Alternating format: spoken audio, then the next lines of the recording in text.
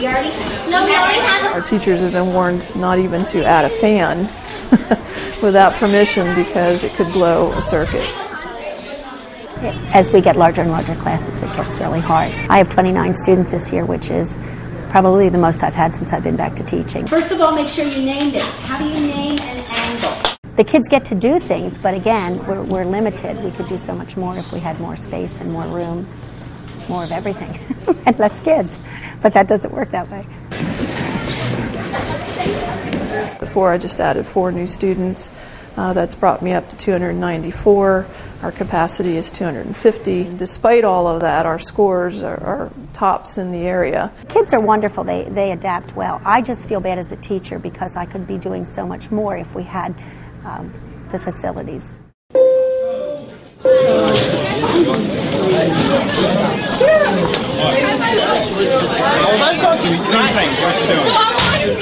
Like when I was a freshman here, it was probably around 20 students to a class, and now I have classes upwards towards 30. You get tired after a while, just making do. What can you do about it? It's just overcrowded.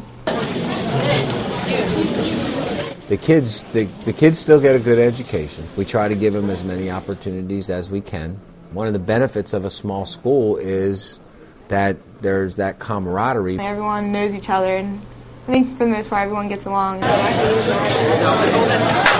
The tough thing is you're asking people that are already stretched thin to spend more money. What I would like to see, and what I believe we need to see, is that we need a new high school building.